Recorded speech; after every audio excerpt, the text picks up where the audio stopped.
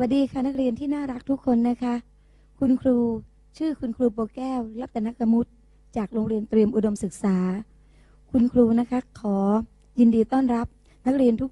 คนเลยนะคะที่อยู่ในห้องส่งขณะนี้แล้วก็นักเรียนที่อยู่ทางบ้านด้วยนะคะเรามาดูกันเรื่องของสมดุลเคมีเลยค่ะนักเรียนดูเรื่องแรกกันเลยนะคะ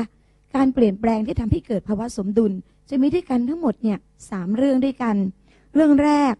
ภาวะสมดุลระหว่างสถานะไอโอดีนโซลิดเนี่ยนะคะนักเรียนสมบัติของไอโอดีนคือระเหิดได้ถูกไหมคะนั่นถ้าเกิดว่าคุณครูเนี่ยเอาไอโอดีนโซลิดนี้เนี่ยเอาไว้ในหลอดทดลองที่ปิดสนิทคุณครูทิ้งเอาไว้ก็จะเกิดการระเหิดจากสภาพของแข็งก็จะเปลี่ยนไปเป็นแก๊สและในที่สุดนะคะพอเราทิ้งเอาไว้เนี่ยแก๊สก็จะกลับเป็นโซลิดเพราะฉะนั้นในหลอดทดลองเนี่ยถ้าเราสังเกตเห็นเนี่ยนะคะนักเรียนก็จะเห็นเกล็ดไอโอดีนเนี่ยอยู่ในหลอดทดลองเช่นเดียวกันแต่ต้องทิ้งเอาไว้นะคะจนกระทั่งสมดุลให้ดูข้อ2ภาวะสมดุลในสารละลายอิ่มตัวไอโอดีนโซลิดนักเรียนเอาเอทานอลใส่ลงไปก็คือที่มาของทิงเจอไอโอดีนไงคะนักเรียนเสร็จแล้วเนี่ยถามบอกว่ามีสมดุลไหม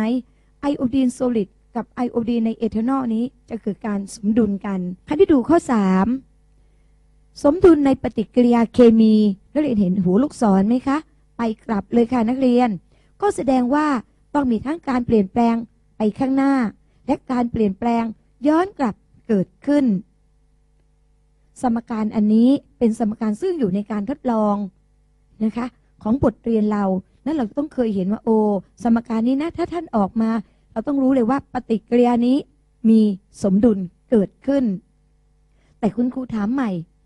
ปฏิกิริยาเนี่ยจำเป็นไหมคะว่าทุกปฏิกิริยาต้องมีสมดุลเคมีจำเป็นไหมคะ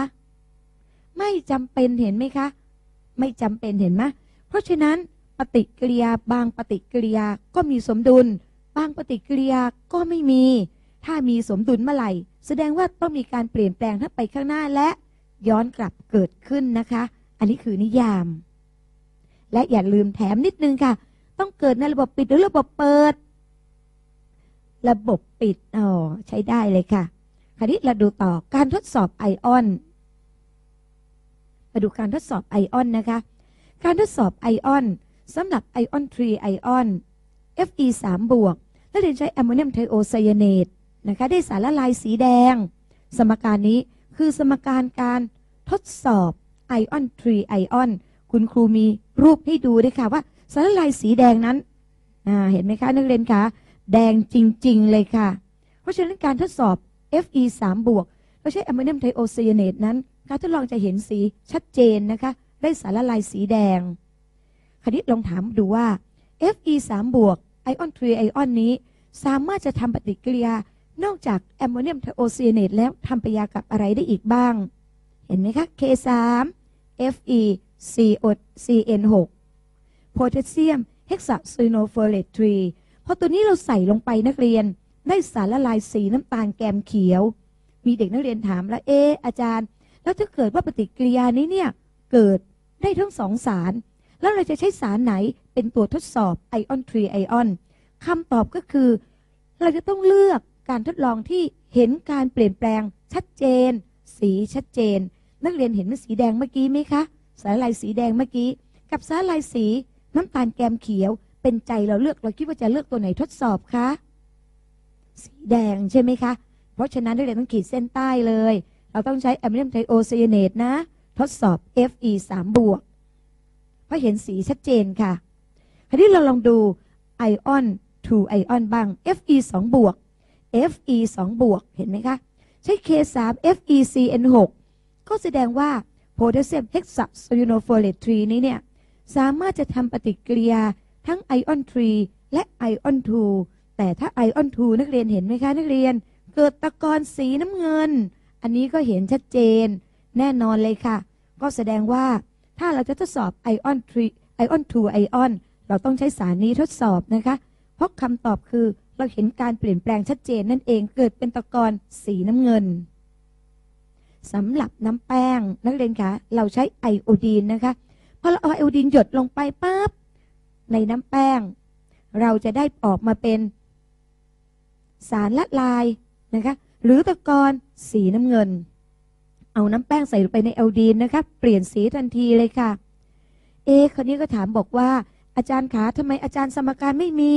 เห็นไหมไม่มีสมการเห็นไหมคะไม่มีสมการทำไมถึงไม่มีสมการคำตอบเพราะว่าโครงสร้างของอันนี้นะคะค่อนข้างจะสมการค่อนข้างจะใหญ่โตมโหฬารเนื่องจากว่าน้ำแป้งนั้นเนี่ยเป็นพวกสารที่เราเรียกว่าโพลีแซคคาไรด์สารซึ่งโมเลกุลซับซ้อนโมเลกุลใหญ่มากๆและขณะที่นะคะนักเรียนเอาน้ำแป้งหยดลงไปในไอโอดีนนั้นเนี่ยไอโอดีนเหล่านี้นะคะนักเรียนจะเข้าไปในโครงสร้างของน้ำแป้งเป็นแบบนี้ใช่ไหมคะไอโอดีนจะเข้าไปในโครงสร้างเลยเพราะฉะนั้นเนี่ยถามบอกว่าแล้วเรารู้อย่างไรว่าเกิดปฏิกิริยาเคมีเพราะนะคะจะได้สารละลายหรือตะกอนสีน้ำเงินเกิดขึ้นคราวนี้เรารู้สารทดสอบหมดแล้วเรามาดูคำนี้กันค่ะสมดุลที่เราเรียนนั้นเนี่ยสมดุลที่เราเรียนเนี่ยนะคะไม่ว่า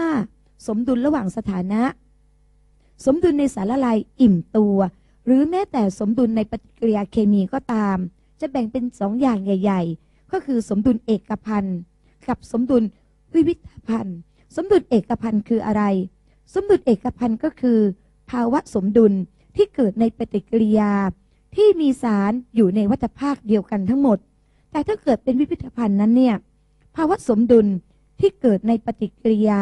ที่สารตั้งต้นและผลิตภัณฑ์อยู่คนละวัฏภาคกันเรามาดูตัวอย่างกันดีกว่าค่ะว่ารูปที่คุณครูหามาให้นี้นะคะนักเรียนคิดว่าเป็นเอกพันธ์หรือวิวิธพันธ์นักเรียนคะดูรูปที่คุณครูนำมาให้ดูนะคะนักเรียนลองตอบดูซิว่ารูปนี้เนี่ย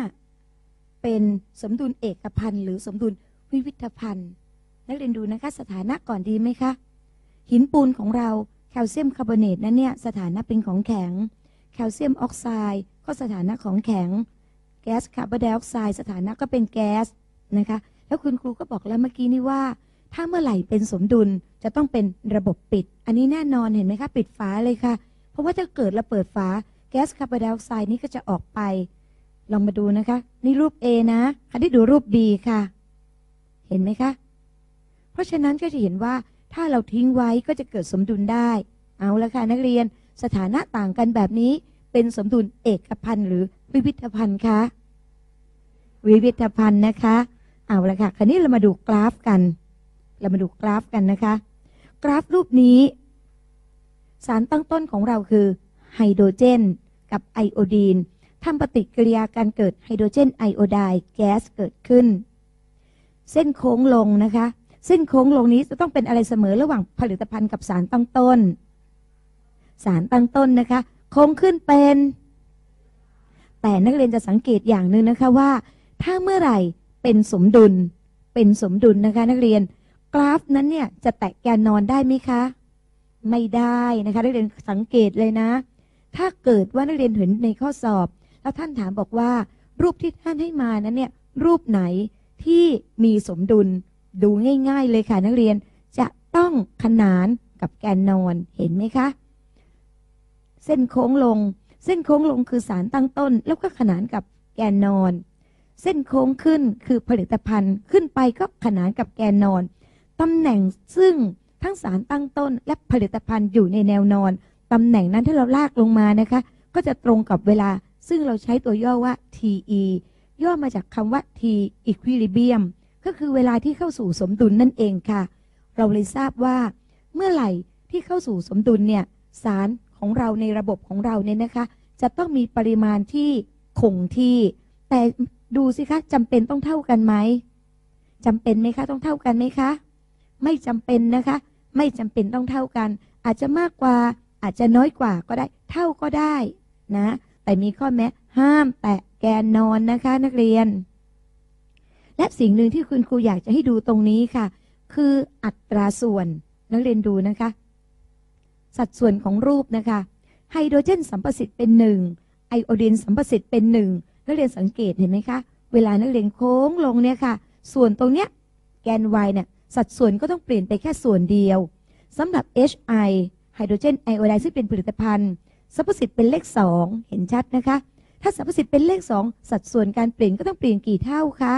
2เท่าตามสัมประสิทธิ์นะคะนักเรียนดังนั้นจากกราฟเนี่ยค่ะถ้าอาจารย์ท่านเขียนกราฟมาให้แล้วถามบอกว่า สมการควรเขียนอย่างไรสัมประสิทธิ์เป็นเท่าไหร่นักเรียนดูสัดส่วนตรงนี้นะคะนักเรียนจะตอบได้เลยค่ะว่าสัมประสิทธิ์ด้านหน้าสารนั้นควรจะเป็นเลขอะไรค่ะเมื่อกี้อัตราส่วนไม่เท่ากันถูกไหมคะจำนวนโมลไม่เท่าคราวนี้เราดูบ้างค่ะนักเรียนถ้าสัมประสิทธิ์เนี่ยเท่ากันบ้าง A เกิดไป B เห็นไหมคะสัมประสิทธิ์เป็น1:1จำนวนโมลนะคะ A เป็นสารตั้งต้นเห็นไหมคะโค้งลง B เป็นผลิตภัณฑ์โค้งขึ้นแต่นักเรียนจะสังเกตได้ว่าสัดส่วนนั้นเป็น1 กับ 1ดังนั้นนักเรียนเห็นไหมคะสัดส่วนการเปลี่ยนแปลงก็ต้องเท่ากันนะคะและอย่างที่คุณครูบอกแล้วว่าเมื่อไหร่ก็ตามที่เข้าสู่สมดุลต้องเป็นเส้นขนานไม่มีทางแตะแกนนอนนะคะถ้าแตะแกนนอนจะต้องไม่มีสมดุลค่ะเพราะอะไรทราบไหมคะคำว่าสมดุลนั้นหมายความว่าจะต้องมีสารทุกชนิดอยู่ในระบบไม่ว่าเวลาจะผ่านไปนานเท่าไหร่ก็ตาม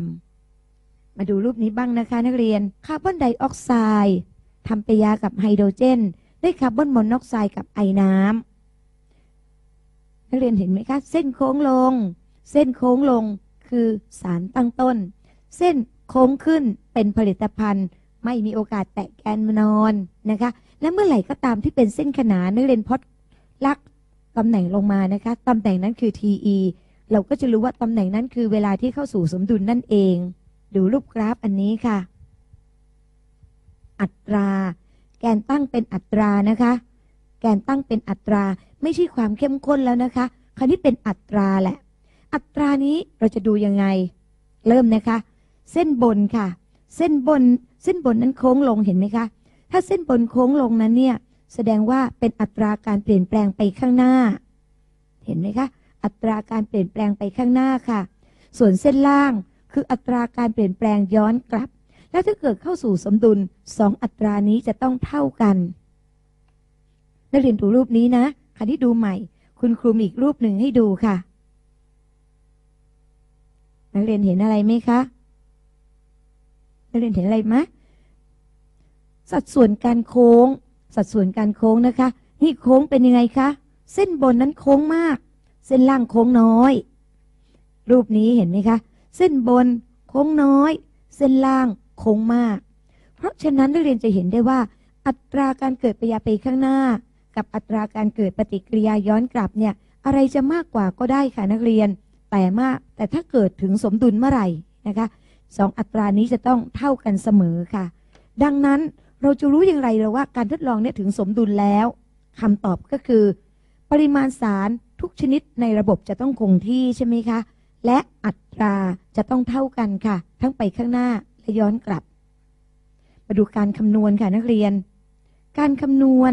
เกี่ยวกับเรื่องค่าคงที่สมดุลกับสมการเคมีเริ่มเลยนะคะข้อ1ถ้าเกิดนักเรียนกลับสมการขวาเป็นซ้ายเป็นขวาเห็นไหมคะถ้านักเรียนกลับซ้ายเป็นขวาเป็นซ้าย K จะเป็นส่วนกลับทันทีเลยค่ะอย่างเช่นบรรทัดบนเป็น A ถ้านักเรียนกลับจากขวาเป็นซ้ายเป็นขวา K นี้ก็จะกลายเป็น1ส่วน A คือพูดง่ายๆเป็นตัวเลขที่กลับจากตัวเลขเดิมนั่นเองนะคะข้อ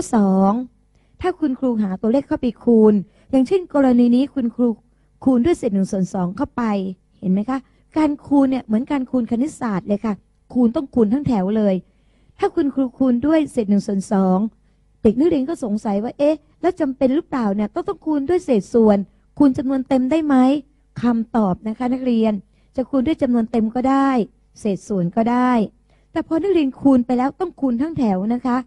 K นี้จะเท่ากับ K เดิมยกกำลังตัวเลขที่นักเรียนคูณค่ะถ้านักเรียนคูณด้วย2ก็ยกกำลัง2ถ้านักเรียนคูณด้วยเศษ1/2ก็ต้องยกกำลังเศษ1/2สรุปคูณด้วยตัวเลขใดตัวเลขนั้นเป็นเลขยกกำลังข้อ3นักเรียนมี2สมการนะคะมีอยู่2สมก